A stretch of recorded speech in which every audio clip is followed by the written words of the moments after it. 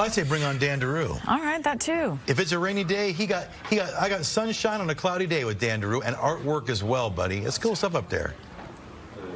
Listen, I've been to a lot. Good morning, guys. Nice to see you. And I've been to a lot of, art shows. And, sometimes you walk into an art show, an art gallery, you look around, and you're like, that doesn't look so good to me. But, I got to be honest with you. Kwgn and I walk around. There's some artists here this morning. This is the Governor's Art Show, over 30 years going strong. And I got to tell you, the images here are beautiful.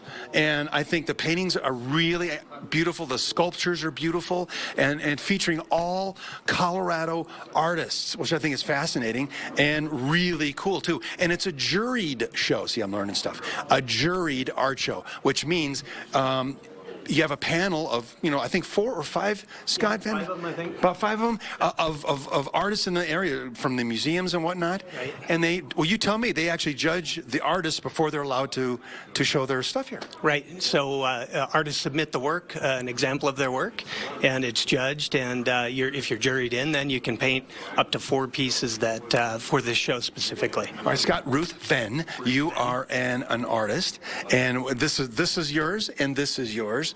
What kind of art? I mean, what, landscape art? Landscape painting. Colorado's so beautiful. We have amazing, high country, and I love painting. I love being outdoors and painting the landscape here. The way I look at art, and this is just me. I love wine. I'm not a sommelier, and I like art, but I'm not. I don't know how to Right. But I just look at something, and if it just moves me, then I like it. Then I like, what? I like this piece. And that's how it should be. People should come. You don't have to be an expert in art to figure out if you like a piece of art, right? Right. See what moves you. Yeah, absolutely. This is a great show. Is this your first year in this show? 5th. This is your 5th year. This is a prestigious show, and Colorado Artists is showcasing all Colorado artists, which I think is really cool too. We're in Loveland. And how long is the show going to? May 22nd. All right, very cool. All original Colorado art from original Colorado artists. And I love your story too, because you have mouths to feed, you have kids, and so you have to work, right? But you decided still to pursue your passion too. Absolutely. Yeah. Wouldn't change that decision. Yeah. Good for you. That's beautiful. And what is this? This is from where? Up above Breckenridge. Yeah, that's absolutely beautiful. Thank you very much. Yeah, absolutely. Guys, I want to toss it back to you. This is a show that if you have time, you should come on up here. Sorry, the Governors. Dan, we're trying to pick which piece of artwork we want, and I said I want the Native American dancer. And then our director, that's the one I want. And our director, Jen, said, no, I want the one of the shirtless dude. But I didn't see that one. I don't know what she's talking about. Hold on. Oh, I know what she's talking about. Oh. Yeah.